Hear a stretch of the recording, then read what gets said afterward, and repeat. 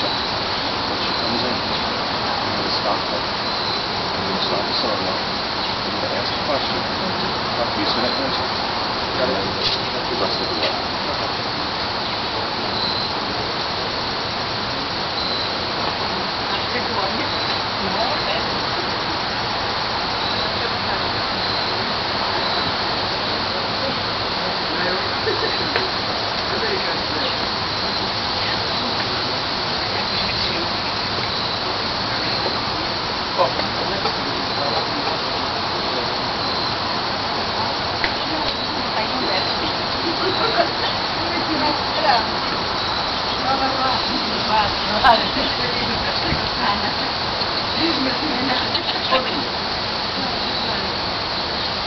Zdjęcie do Polski. Marysi.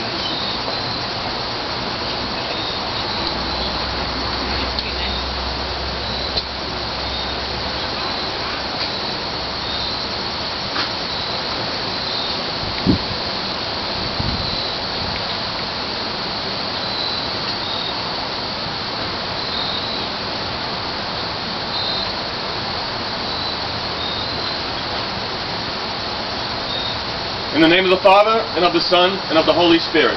Amen. The grace of our Lord Jesus Christ, the love of God, and the communion of the Holy Spirit be with us all. Who gives this woman to be married to this man?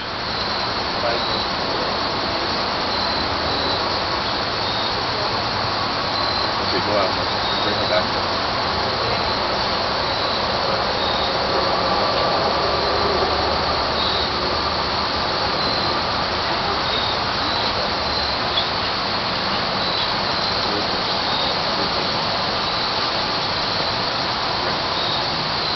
Let us pray. Eternal God, our Creator and Redeemer, as you gladdened the wedding at Cana in Galilee by the presence of your Son, by His presence now bring your joy to this wedding. Look in favor upon Sylwia and Wolciek, and grant that they, rejoicing in all your gifts, may at length celebrate with Christ the marriage feast, which has no end. The Lord God in His goodness created us male and female, and by the gift of marriage founded human community in a joy that begins now and is brought to perfection in the life to come. And now, let us together acknowledge the Lord's presence as we pray together as Christ taught us. Our Father, who art in heaven, hallowed be thy name. Thy kingdom come, thy will be done, on earth as it is in heaven. Give us this day our daily bread. Forgive us our trespasses, as we forgive those who trespass against us. And lead us not into temptation, but deliver us from evil. For thine is the kingdom, the power, and the glory, forever and ever. Amen. Dearly beloved, we are gathered here in the presence of God to join Sylwia and Wolciek in holy matrimony. The Lord God said, "It is not good that the man should be alone. I will make him a helper comparable to him." Thereupon God created woman of man's own substance and brought her to the man. Our Lord Jesus Christ honored marriage, and He confirmed it was a divine ordinance and a union not to be severed.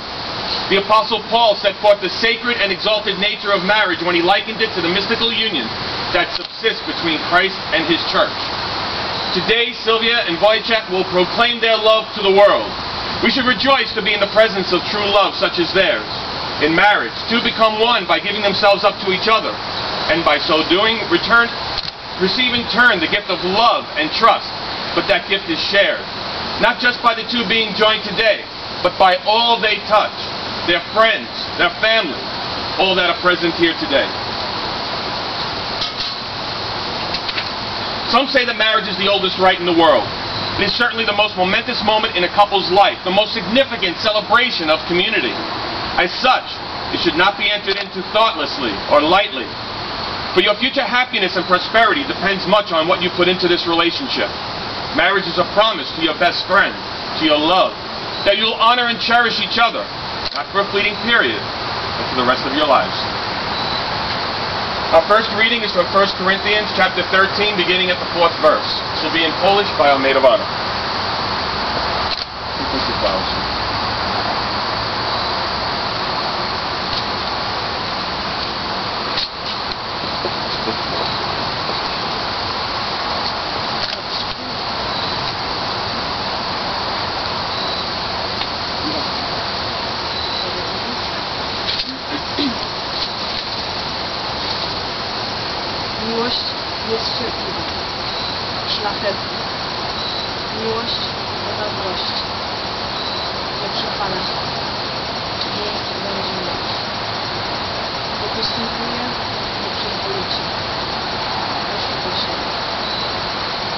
wybucha gniewem i liczy wywołać wszystko.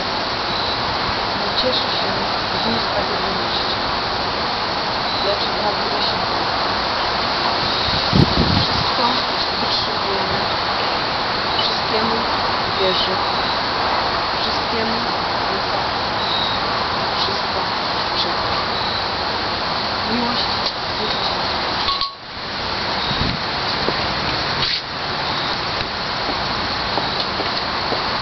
The word of the Lord. The gospel reading will be from St. John, chapter 2, verses 1 to 11. There was a wedding in the village of Cana in Galilee. Jesus' mother was there. Jesus and his disciples were guests as well. When they started running low on wine at the wedding banquet, Jesus' mother told him, "They're just about out of wine." Jesus said, "Is that any of our business, mother? Yours or mine? This isn't my time. Don't push me." She went ahead anyway, telling the servants, "Whatever he tells you, do it." 6 stoneware water pots were there, used by the Jews for ritual washings. Each held 20 to 30 gallons. Jesus ordered the servants, "Fill the pots with water," and they filled them to the brim. "Now, fill your pitchers and take them to the host," Jesus said, and they did. When the host tasted the water that had become wine, he didn't know what just had happened, but the servants, of course, did. He called out to the bridegroom, "Everybody I know begins with their finest wines, and after the guests have had their fill, brings in the cheap stuff. But you saved the best till now." This act in Cana of Galilee was the first sign, the first miracle that Jesus gave, the first glimpse of his glory, and his disciples believed in him. Gospel of the Lord.